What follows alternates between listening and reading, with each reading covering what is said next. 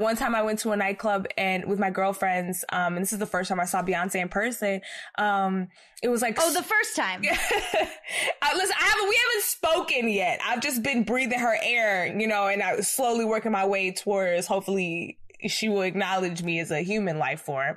But it was an all-star weekend. It was in New York, and we were at the 4040 Club, which Jay-Z owned at the time. And they weren't letting people into the VIP because Beyonce was there, right? So we all just consequently were wearing black dresses. So one of our friends suggested let's just pick up these cups. So we picked up some cups and we put them over our head we worked there. And it's all-star weekend, so they've hired random people. They don't know who was all in there. So, you just put the cups up and just walk with purpose, and then, we're in VIP, So little tiny harmless scams too.